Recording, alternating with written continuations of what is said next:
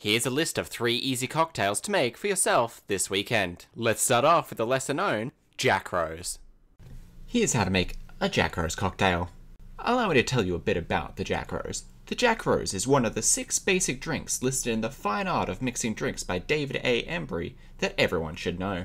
Now, let's start assembling our ingredients. Start off by pouring yourself out 3 parts apple brandy or apple jack, and then setting it aside. Now, let's move on to our second ingredient. You want at least 2 parts lemon juice or 1.5 parts lemon juice depending on your taste, and then set it aside. And now for our final ingredient. You'll want at least 1 part grenadine.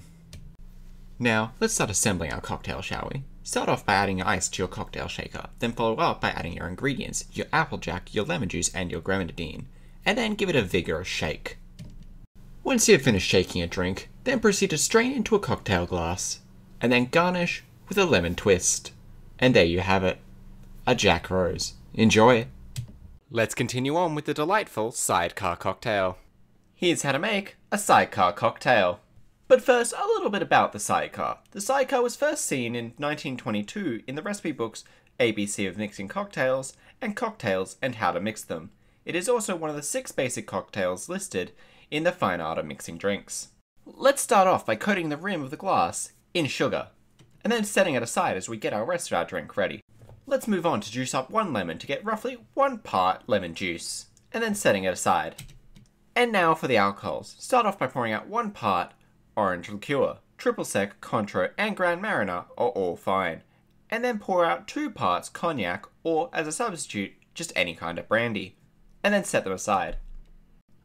And now, add ice and your ingredients to a shaker, and then give it a nice vigorous shake.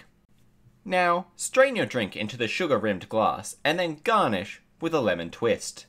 And there you have it, a sidecar. Enjoy! Finally, let's end on the classy Manhattan. Here's how to make the Manhattan, one of the 6 basic cocktails listed in The Fine Art of Mixing Drinks. To start, you'll want 2 parts whiskey. Any type of whiskey is fine, but rye is the traditional choice. Followed up by pouring out 1 part sweet vermouth. With our ingredients in hand, add ice in a spoon to your cocktail shaker, then follow up by adding your ingredients. And then follow up by adding a dash of bitters to the drink.